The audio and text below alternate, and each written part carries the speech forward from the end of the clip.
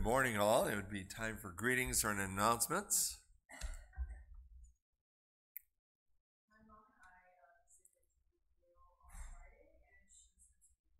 Okay, Sister Julie Kale sends her greetings. Thank you, Sister Danielle.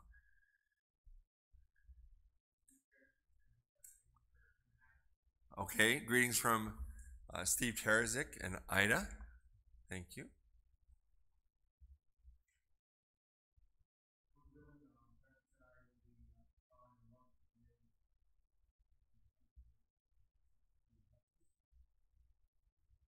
Okay, thank you, Brother Robert. Take your greetings wherever you go.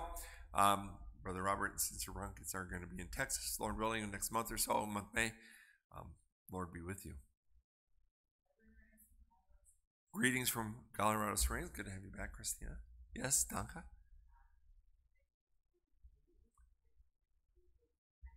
Okay, Sister Danka relays the message from Brother Stevie, 33 days for Pine Valley. And if you haven't registered for Pine Valley, now is the time to do so. May the 1st, the fees go up, and you're a late register if you do pass then.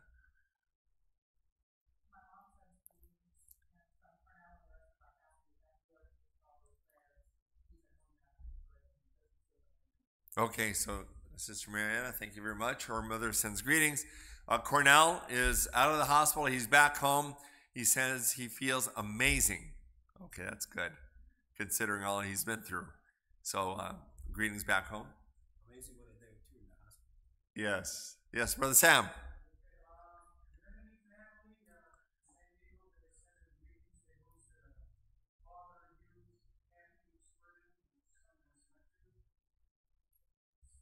I saw the pictures. Campfires and, yes, and s'mores. It must have been good. Very good.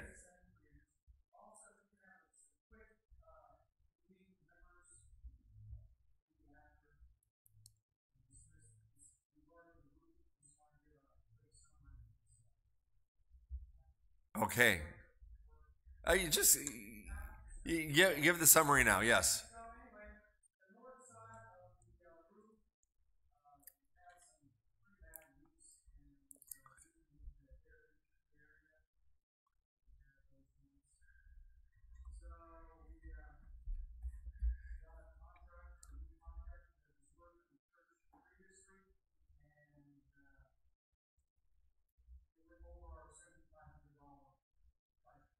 At first it was right there, but then as they discovered more and more rot, they needed to replace more and more.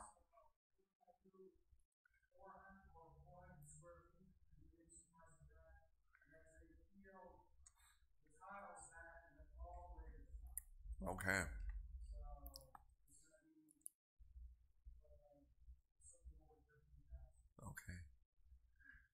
Okay, so if you go out in the courtyard, you look up. Most of us don't, but if you look up, you'll see that some of the tiles are off, but all the work for waterproofing has been done. They had to replace rotten wood all the way up to the peak, it seems, and it's been doing that for years and years, so it's good to have that done. And so thank you for that update, Brother Sam.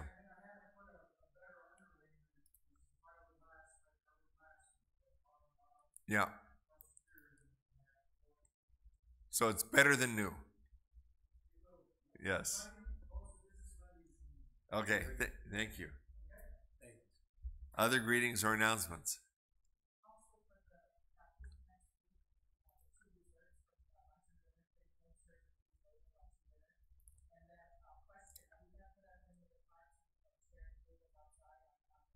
Okay, so if you are bringing desserts, bring 2.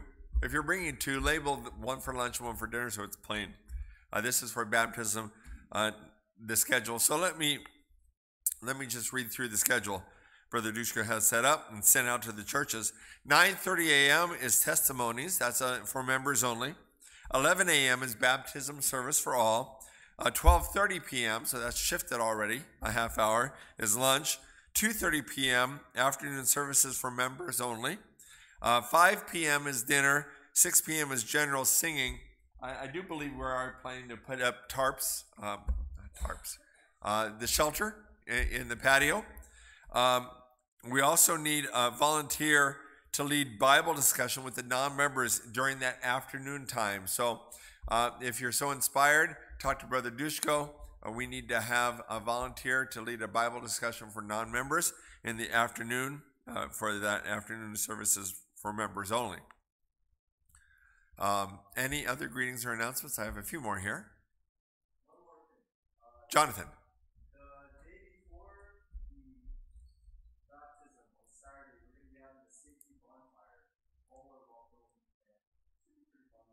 And where is that? Or it's in the email?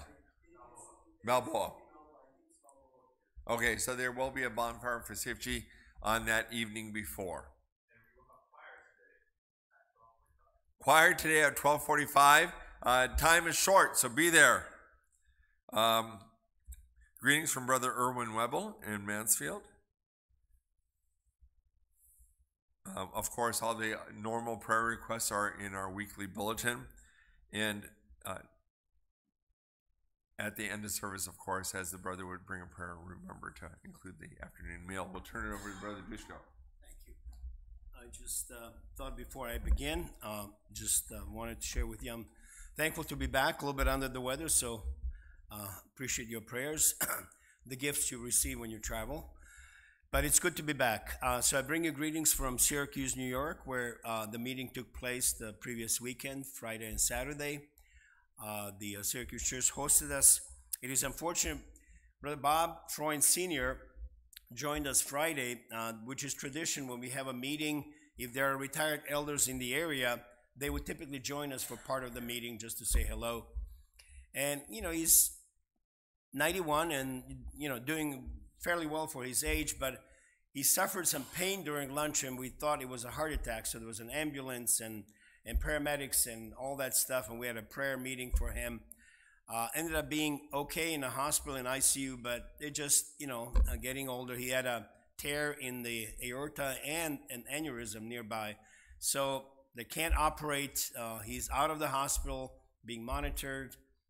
But it just, as the Lord gives the days, so we can just continue to uplift the Freund family, and particularly Bob Sr. So that's the update on that part. Managed to get Saturday late to back to Canada and spend Sunday in Richmond Hill with our family, and the church sends greetings, especially Ronnie and Jenny. It was nice to see them and the grandkids. And now we're back busily getting ready for the baptism. Regarding the children, and next Sunday, Eric's going to be coordinating with a few people during the week. Him and Megan are talking about that and talking to Sam, and then we're going to plan and figure out what to do. Typically, we have morning, since we're going to be starting at 9:30 already, and that's for members only. So just so you know, if you have questions about that. Being a baptism weekend, it is always proper that for me to remind us all of the planning and requirements, spiritual planning for the communion that we will share in the afternoon. Again, that's for members only, following the laying out of the hand services. So the communion will be served, Lord willing. So also, if there are any special needs regarding the communion, you need to let me know, and then we plan accordingly. Again, let us be in prayer. We expect, relatively a full house, and as we have, fewer in number here in the church, also a lot of responsibilities are being overlapped. So I appreciate all your prayerful support and the physical support as we plan the coming weekend. It should be a beautiful day in the 80s, so wonderful weather, so thank God for that. The rain is over. Brother Dave and Brother Tim Munther are in San Diego, and they have that mentorship seminar after lunch, I think. And Daniel and Gabi are in South Bay, as I've communicated through emails with a lot of you as I came back. Okay, so that's conclusion of the announcements. And so at this time, we transition into morning worship service. Let's pray. Heavenly Father, we're just thankful that we could be here in this thy house of worship. We ask a special prayer, Lord, as we would look into thy word, especially the words that are perhaps more challenging to appreciate and understand. And we ask for thy wisdom and thy Spirit's guidance as we look into thy word, meditate and expound on it, Lord, that we would find a blessing and encouragement through it. We give thee the honor and glory and praise for assembling us together here, for giving us the place that we can worship together, and just allowing us so we can jointly share in a fellowship and be in thy presence. Again, ask a special blessing upon this morning's message in Jesus' name. Amen. A few Sundays ago, I initiated the chapter 6 of the Revelation. A few of you that were here in the church. Afternoon service is really not a perfect time to start Revelation 6. So as I've shared with you that I will start, but I will probably go on back and refresh. So this morning is that opportunity, provided my voice doesn't fail me. And so we will go and read first 8 verses of chapter 6 of the book of Revelation. And I will probably reiterate some of the comments I already made. But that's all good, because you will then retain more understanding, hopefully, and at least remember a little bit more. And then we'll see how far the Lord can carry us so that we can continue with this chapter in the future. So chapter 6, I'm going to read first 8 verses. And I saw when the Lamb opened one of the seals, and I heard as it were the noise of thunder, one of the 4 beasts saying, "Come and see." And I saw, and behold, a white horse, and he that sat on him had a bow, and a crown was given unto him, and he went forth conquering and to conquer.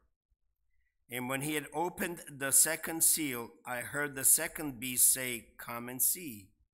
And there went out another horse that was red, and power was given to him that sat thereon to take peace from the earth, and that they should kill one another, and there was given unto him a great sword. And when he had opened the third seal, I heard the third beast say, "Come and see."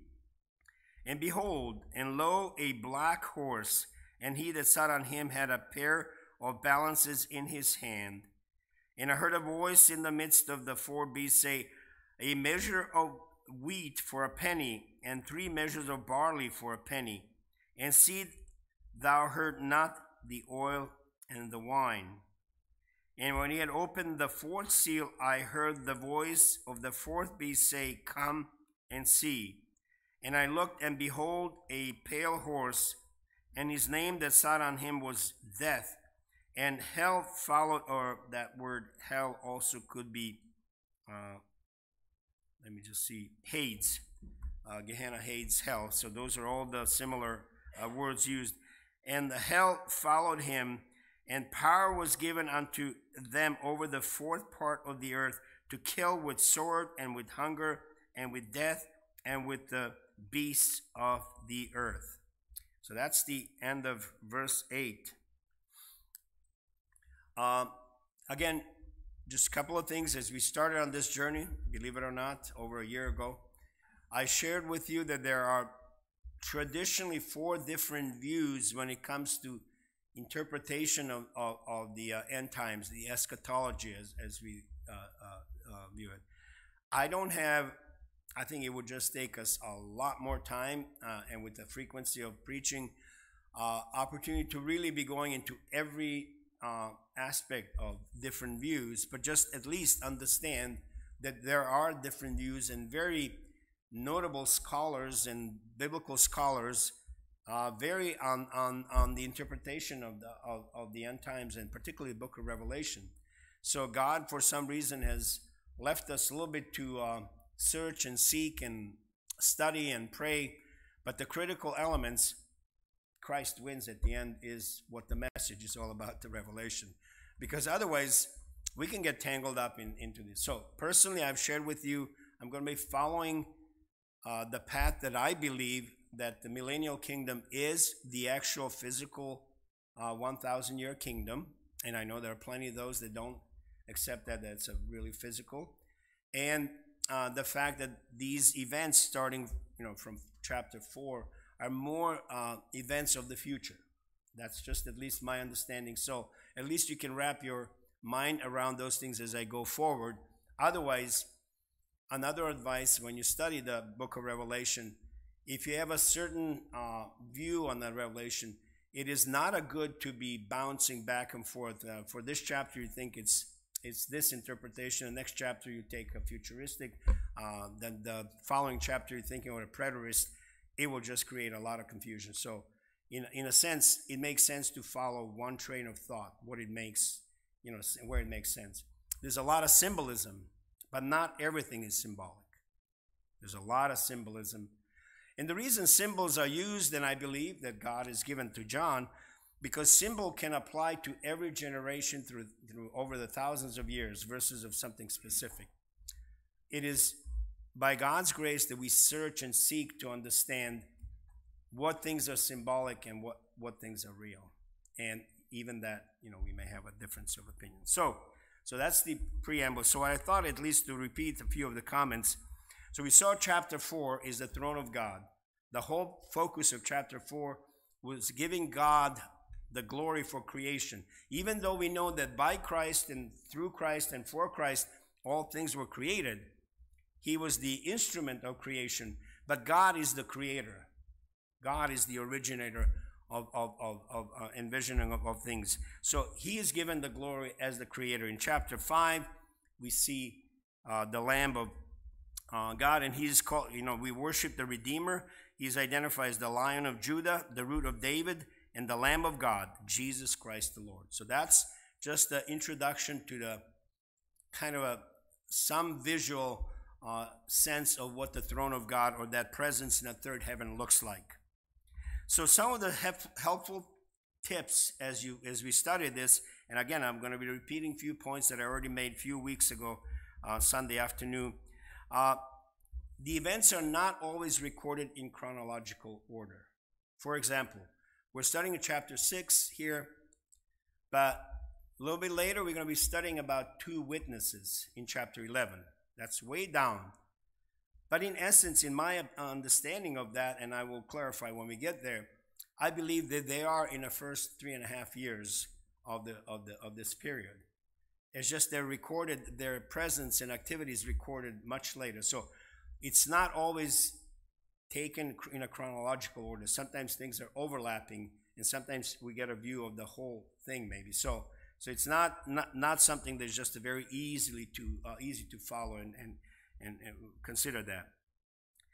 According to Daniel 9, 24 through 27,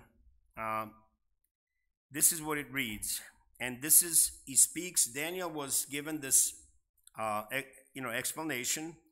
If you remember, as 70 year of captivity in Babylon was about to be over, as he read in the book of Jeremiah, he was alive at the end of 70 year in Babylon. He was praying to God, now these, his promises need to come true, and that is their return back to Israel. But God gave him a vision and explanation of the history of Israel going forward, and he explains that 7 years is assigned to Israel in God's prophetic calendar, this 70th year. So we see that in Daniel 9, 24 through 27, it reads like this.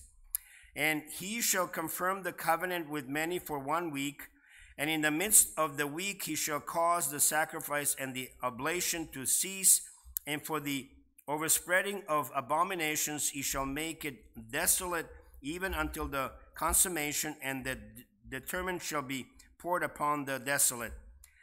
Basically, Daniel is given an explanation of the history of his people, Israel, of that it's a 77-year periods, and that the last 7-year period, the 70th week, is what we believe is what I believe is this chapters going from 4 on, setting it up to the end. That's the explanation of until about 19, and then we go into a future. So I believe that 70th week, a 7-year period, a heptah, I think in Hebrew, is what this is all about. So this is known as the 70th week of Daniel, in my understanding. The word church or churches, ecclesia, is not mentioned from chapter on until the end of the book, which is about chapter 22. That doesn't mean, some people take that statement because church is not mentioned, that church is raptured right before this 70th week begins. That's not enough proof in my mind, but just so you understand where some of the thinking is coming and maybe it's being reflected. But the church is not mentioned. Saints are mentioned, but the church is not mentioned. So there's no reference to that. So we know that there are several views on timing of the rapture. If you support the idea that the scripture explains that there will be a rapture, there's several thoughts on when the rapture will take place. And that, again, overlays the complexity of the whole, of whole understanding of it. But that's the beauty of study. The 7-year period is never mentioned in the book of Revelation.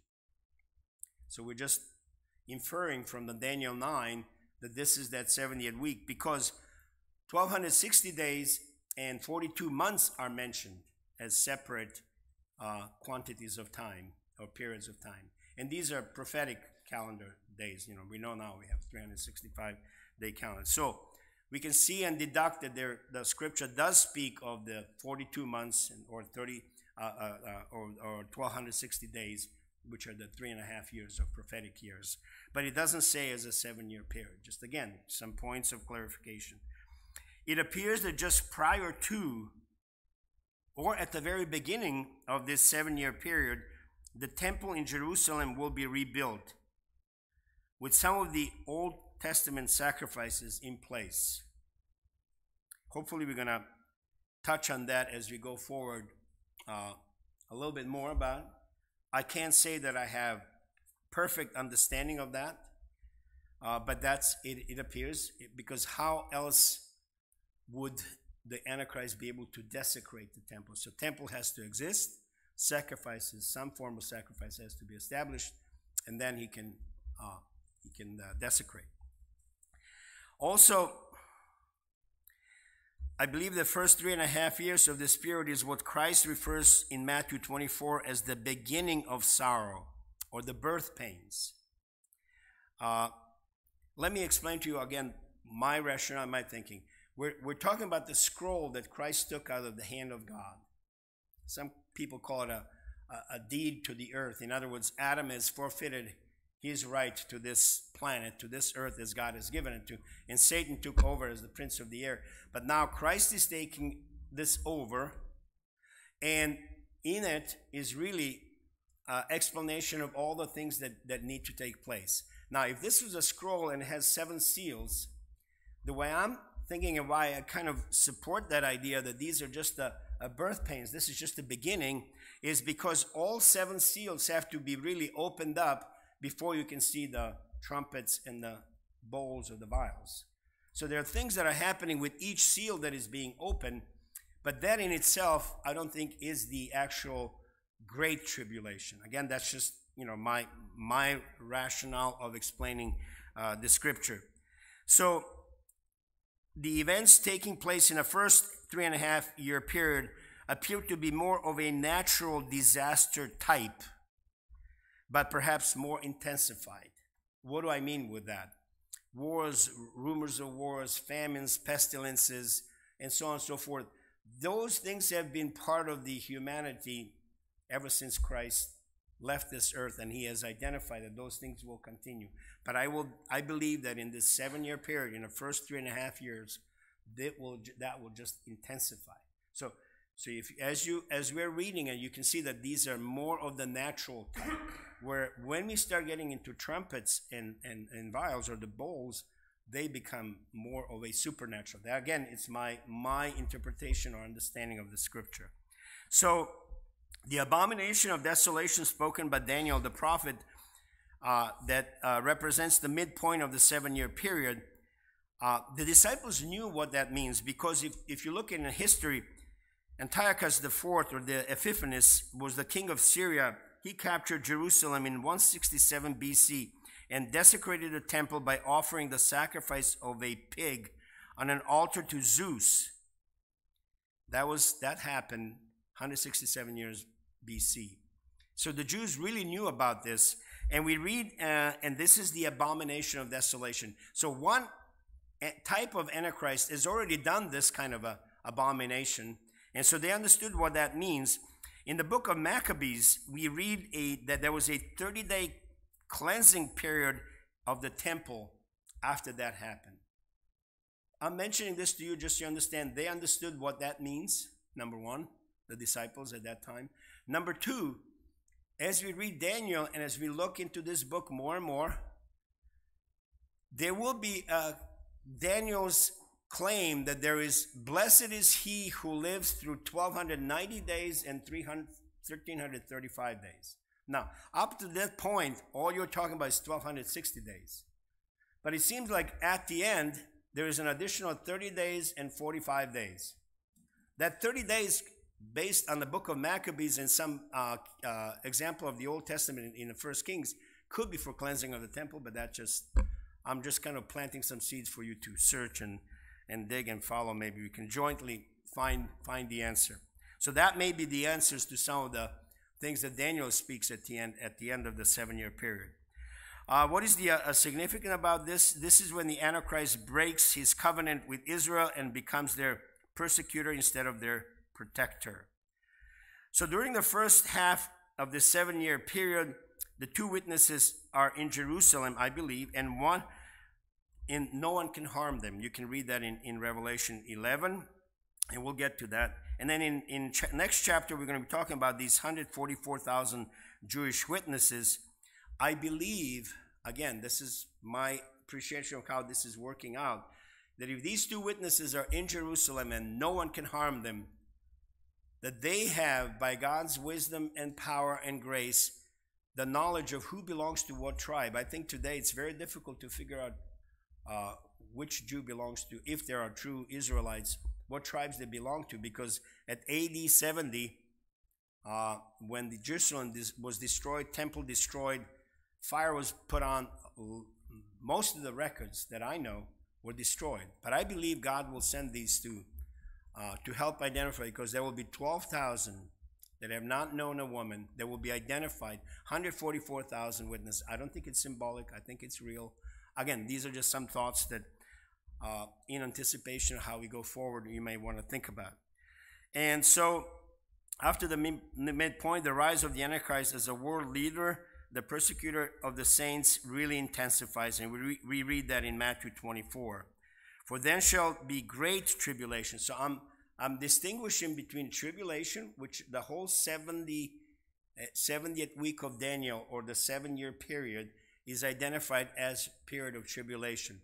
But I'm distinguishing between tribulation in general and the great tribulation.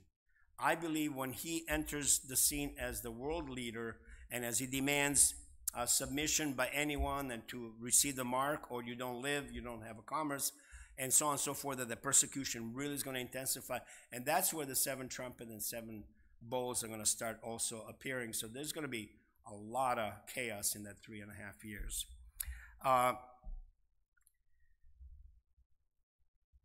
It appears that it is Christ who shortens the days of great tribulation.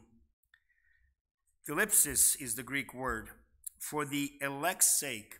Christ says it was going to be so bad, so vile, that if God did not, if the days were not shortened, in other words, only a very limited period of time, that no one would survive this. That's how bad it's going to be. That's what Christ is saying. And these events take place during the second half, and definitely are definitely supernatural in type, and that's what I was mentioning as we're going to be studying. You can see a little bit of differentiation between the events of the first 3.5 and the second. Many commentators and Christians call the entire 7-year period as tribulation, but like I said, I view the second half as the great tribulation. It appears that somewhere in the second half portion of this period, second half portion, in other words, it doesn't tell us specifically when, the Lord appears in the clouds of heaven with power and glory. So that's the, and he shall send his angels with the great sound of a trumpet, and they shall gather together his elect from the 4 winds, from one end of heaven to the other. So this is a likelihood of one of the understandings of when the rapture takes place. But it's not at the very beginning. I still have some thoughts of that it is beginning, but it's for different reasons, but we'll get to that maybe as I dig. But this is one clear place. This is after the 3.5 years. Antichrist is in a world power, and he is persecuting the saints, and you submit to him or you're dead. And I believe that somewhere in that time, we don't know exactly when, but soon after that, that Christ appears in the clouds in power and glory, and his angels collect his saints. So that's one reference, so keep that in mind. It is very clear from a scripture that we do not know the exact timing of this event. It is during the second half of the 7-year period, but we do not know the day nor the hour. And some of you know, I thought always, well, it's the beginning of the 70th week because we don't know the day or the hour of that. We may see Antichrist appear on the scene, but still the day of the hour or when Christ's going to show up in the clouds, we don't know. So we may know the proximity, but we may not know the day. So yeah, it can get a little bit confusing, but I'm just kind of sharing with you what's clearly stated in the scripture. That's at least safe to put your thoughts on it. You can put your foundation on that because that's clearly stated. It's not ambiguous. But of that day and hour knoweth no man, no, not the angels of heaven, but my Father only. I believe that after this takes place, the day of the Lord, or the wrath of God, is poured out. These are the trumpets and the bold judgments of God. That's just, again, my understanding, because this is the great tribulation, because it appears that the Thessalonian group of believers was really eagerly anticipating the return of Christ. But in it, Paul writes to them, but of the times and the seasons, brethren, you have no need that I write unto you. This is 1 Thessalonians 5, 1 and 2, and then later on 9. For ye yourselves know perfectly that the day of the Lord so much cometh as a thief in the night.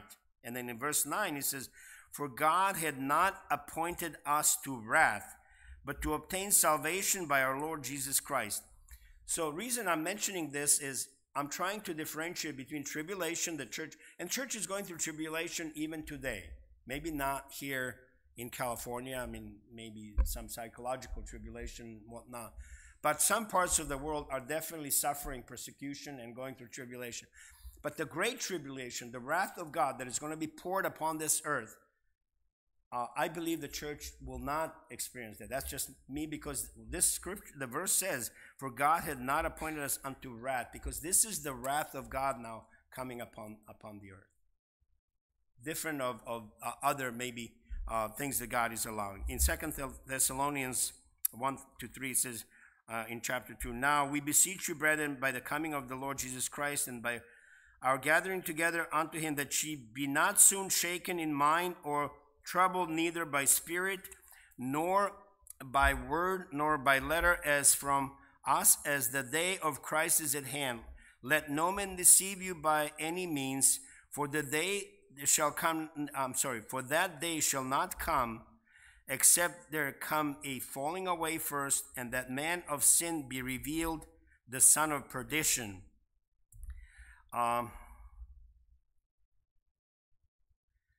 So basically, we know that the son of perdition will be identified. We're going to recognize him when the peace treaty is made, but the actual final, that day of wrath is the actual outpouring of God's judgment. That day in that 7-year period, we may not know. That's how I'm understanding the scripture. Since the church never knows when Christ will return, each generation must live in expectancy of his coming. The book of Revelation must be able to communicate truth to each generation, not just the people who will be alive when these events occur. I believe that in every era of church history, the church has had to contend with Babylon and Antichrist. But Revelation 6-19 is, I believe, the climax of the conflict. In 1 John we read 2:18, little children, it is the last time, and as ye have heard that Antichrist shall come, even now are there many antichrists. So throughout the generations, there were types of antichrists. I mean, think of Hitler, of Stalin, or you name it. I mean, there have been types of antichrists always. But there will be the antichrist that is to come, whereby we know that it is the last time. Since neither the rapture nor the church are the subject of Revelation 6:18, many conclude that the rapture of the church takes place before the events beginning in chapter 4. But that's just why people use that as a rationale. The most importantly for us is to be ready and watch therefore. So that was the introduction to general discussion going from 6 to 19. And then we read a vision of the first four horsemen. I'm going to try to summarize what I think this represents now. So Revelations 6 and 7, John characterized the opening days of the tribulation as a time of retribution, response, and redemption. Today we're just reading the first part of the chapter 6. In this section, John recorded the opening of the first four seals. As each seal is opened, he is invited to come. I believe that events take place on earth because of the sovereign direction of God in heaven. It is God, it is Christ that opens the seals and initiates these events. It is not anybody else, even though at times it feels like things are just out of control, out of hand. But we're seeing that it is Christ that opens the seals. He's giving the power. And we see the horses, and the imagery of horses can be compared to that in Zechariah. If you read Zechariah, there's 14 chapters, but that's probably one of the most challenging prophetic books to study if you undertake, because it's got so much of imaging and explanation of the end times, but it's not easy to follow through. And anyway, Zechariah also uses the imagery of horses. Horses represent God's activity on earth, the forces he uses to accomplish his divine purpose. So the horse per se, it's not necessarily a person, but it's a type of force that God is going to be using. The center of his program is Israel, particularly the city of Jerusalem. If you read Zechariah, you will see that he uses Jerusalem is mentioned 39 times in the book of Zechariah, the holy city. God has a covenant purpose for Israel, and that purpose will be fulfilled just as he promised. In other words, a lot of the things, but church is still here and will be experiencing some of these things, but a lot of these things are focused on Israel and Jerusalem. Daniel states that there is a prince that shall come, as we talked about in 9:27, the future world dictator. He begins as a peacemaker. We see that that's one of his qualities. Some scholars suggest that this first white horse is Christ, is the spread of the gospel. I have a little bit of a difficulty with that explanation, accepting it at face value. They're making reference because in chapter 19, verse 11, he comes on a white horse again. But there's a difference. This individual on the white horse has a crown that it's called Stephanos crown. This is a victory crown. The one in chapter 19, which is Jesus, the King of Kings and Lord of Lords, has the diadem, which is the royal crown. No royal crown can be put on the Antichrist. That's just my thinking. So what I believe is this is really as Antichrist and Antichrist is trying to imitate Christ, but against Christ. I believe that this is that peacemaker in the beginning of this period. I believe that he would resemble the Christ because Antichrist is Satan's great imitation. The great deceiver will come as a peaceful leader holding a bow but no arrows. Our Lord's weapon is the sword. It is his word. Antichrist will solve the world's problems and be received as the great liberator. That's at least my understanding, because if you read anything about that region of Israel, a small land, small piece of land in the entire world, there's always activity going on and always unrest. for someone to come on a world scene to negotiate a peace with surrounding nations, it's got to be someone that obviously has been set this way, but it's going to deceive many. As I mentioned, the word in this chapter 6, verse 2, Stephanos, is the victory crown, and the one in Revelation 19:12 is the diadem, the kingly crown. Certainly, there's a sense in which Jesus Christ is conquering today, and that is he releases people from the bondage of sin and Satan. We can read in the Acts and in Colossians, who had delivered us from the power of darkness and had translated us into the kingdom of his dear Son. But I believe that this conquest began with his victory on the cross and certainly did not have to wait for the opening of the seal, which I think is really the beginning of the 7-year period. So those are some thoughts that I have why I believe that the white horse and the white horseman represent the Antichrist and his conquest of peace initially as he marches towards becoming the world leader at the midpoint of that 70th week. And then, of course, conquest begins in peace, but soon exchanges the empty bow for a sword. The color red is often associated with terror and death. The red dragon, later on in chapter 12, the red beast in 17, it is a picture of wanton bloodshed. War has been a part of man's experience since Cain killed Abel, so this image would speak to believers in every age. And then that is followed with color black, often connected with famine. Famine and war go together. A shortage of food, it's always part of war or significant drought. But war is definitely an element that causes a lot of shortage of food. This do not hurt the oil and the wine is interpreted that, in essence, the average person would be suffering because you would have to work all day long to just have enough food to buy for yourself. Where in a normal times, an average person could work all day and maybe feed 4 to 6 to 8 people. This is just in terms of scale of labor and how much it was paid, when this was recorded. So it was so tough that you barely going to have enough food for yourself. But it says, do not hurt oil and wine. Many scholars interpret that the wealthy people will continue to sustain well. And that's almost evident throughout every historic events, every war, or whatever, that average person is the one that suffers the most. That doesn't mean that wealthier people don't suffer, but most of them fare off better. That's at least one interpretation of that. And in the Old Testament, we also have basically kind of a concept that Jews understood to eat bread by weight meant a time of famine. So you can find examples in Leviticus and so on. So that's the third, and then a death. John saw two personages, if you will, with the death, pale horse.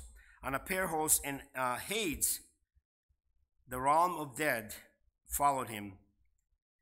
Now, Christ said that he has the keys of death and Hades in Revelation 1:18, and both will one day be cast into hell, Revelation 20.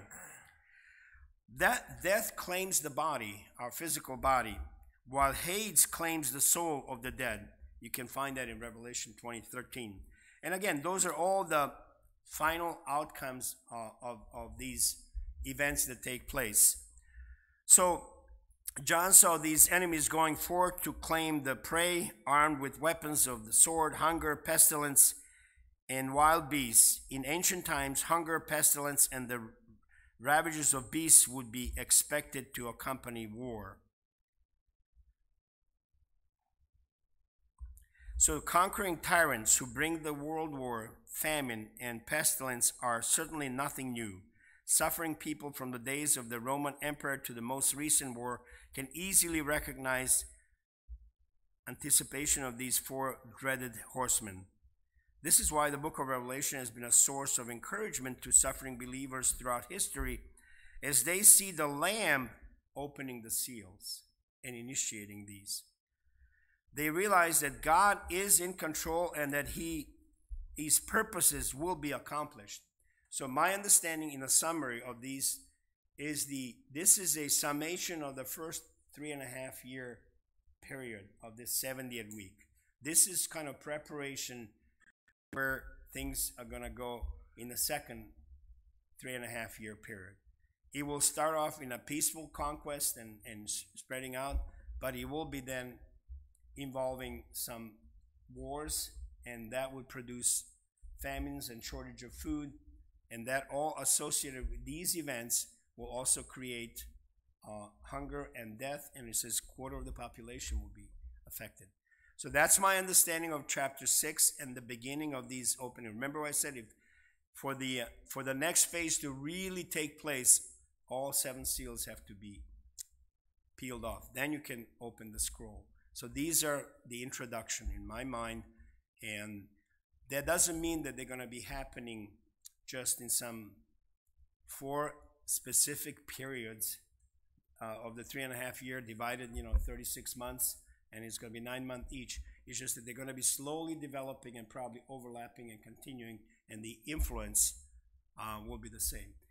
What is key to remember, that it is the Christ who opens these seals. It is the Christ who authorizes the things that have to take place.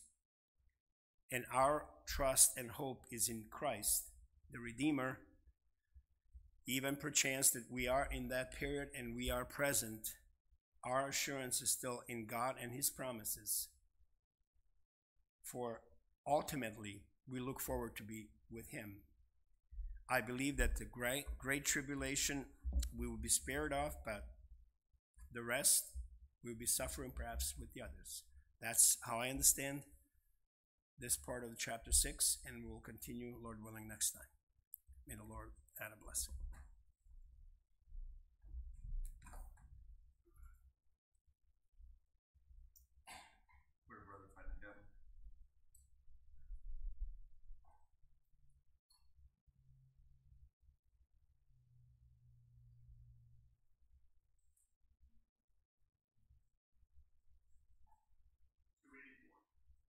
Hymn number 284, 284.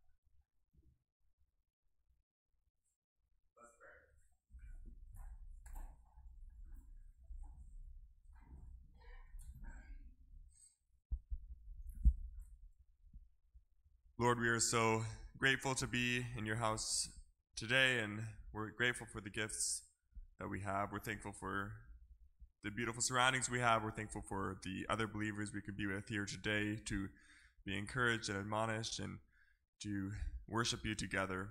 We are looking forward to your coming again, and we realize that those times will be difficult for many, and we pray that you would be working in each one of our hearts today so that we'd be prepared for whatever may come, that we'd be fully in tune with you, in a relationship with you, and be able to overcome any difficulties or obstacles or persecution and tribulation that will come upon us, that would be drawn close to you, and you would take us through anything we have to go through. And we're grateful for the salvation you've offered us, and we pray for those who have not accepted that salvation, that you would work in their hearts and bring them to you, help them to realize that today is the day of grace and the day of opportunity, and that they would not spurn that offer, but they would accept your salvation.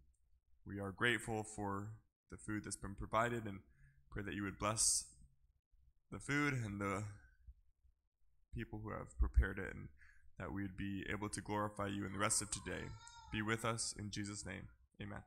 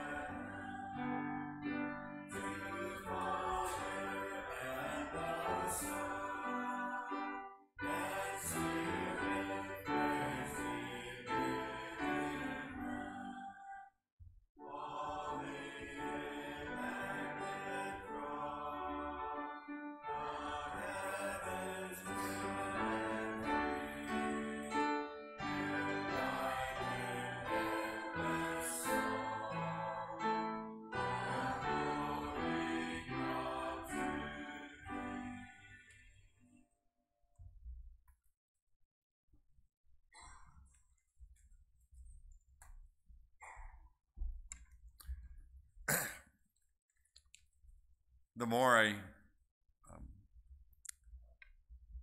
listen to the media and hear about the craziness going on around us, the more excited I get, because it really seems that this is timely, that the time is now at hand, and the crazier it gets, the quicker the Lord seems to be coming. But I think the most important thing is, what is your relationship? What is my relationship? And are you on the winning side? Let's bow in prayer. Father, we indeed praise you and magnify thy name. We are thankful for the hymns that we have sung, and that there is always a hymn to tie the message in. We are very grateful for the fellowship that we share, and be with us in our conversations this afternoon as we would fellowship. In Jesus' name, amen.